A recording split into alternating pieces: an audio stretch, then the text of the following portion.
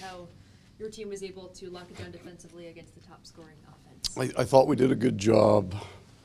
I thought our last two games, the second and the third period, we did not come off the puck, and we were able to.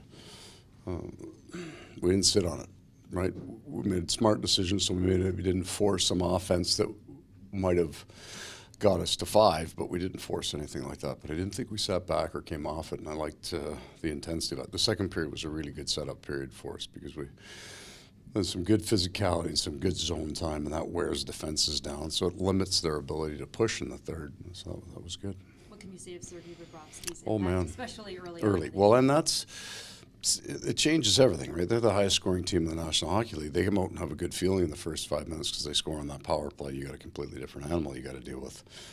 And he was just right and solid. And there's no easy shots on that team, even the ones from the outside that he had to work hard to see. And then if he saw it, he stopped it. But he was really, really good. Seeing the new lines for a full game, you feel like it made things a little bit deeper, and it seemed like the third line. I thought, right. So that would be maybe the obvious, because if you look at Barkov and Bennett, you would say that one of those two lines will be prolific in a game for the most part. But I like that line.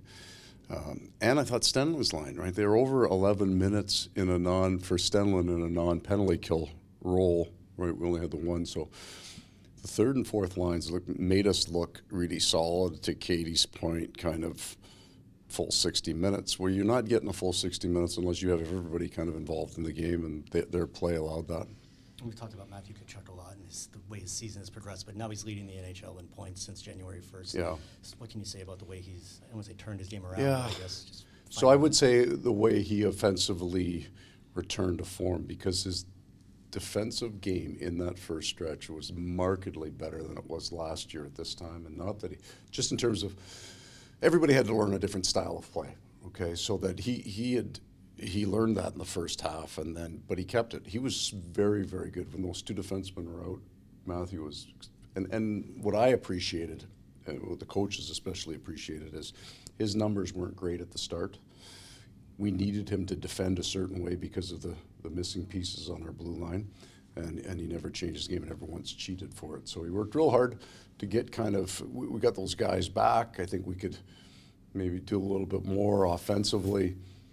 And he's back looking, he's a better player right now than he was last year at this time, for sure. Sasha scored his first in a while. I mean, what did you see from him tonight? I think he's played almost the exact same game. Like, he had an injury that he's played all year. He's been really, really good, and a big part. I know two of the points are power play points, but that's all part of it. He's a big part of Sam Reinhart's, incredible goal scoring year. But his game has been really good. And then the injury slowed him down a little bit. And I thought tonight he came back looking like he was fully healed. So he's in the lineup. We're not playing him. He's not. It's just you take the time off. It takes you a little while to get back going again. Tonight he looked like he was going. And then just speaking to the power play, I mean, tonight especially, the passing was really quick, and they connected pretty quickly. I mean, what have you seen from them lately? I mean, we had a stretch. It was a little bit like last year, but not, I guess. Because at the start of the year, at analytics, our power play was elite. It just wasn't scoring at all. And then our power play has been very, very good.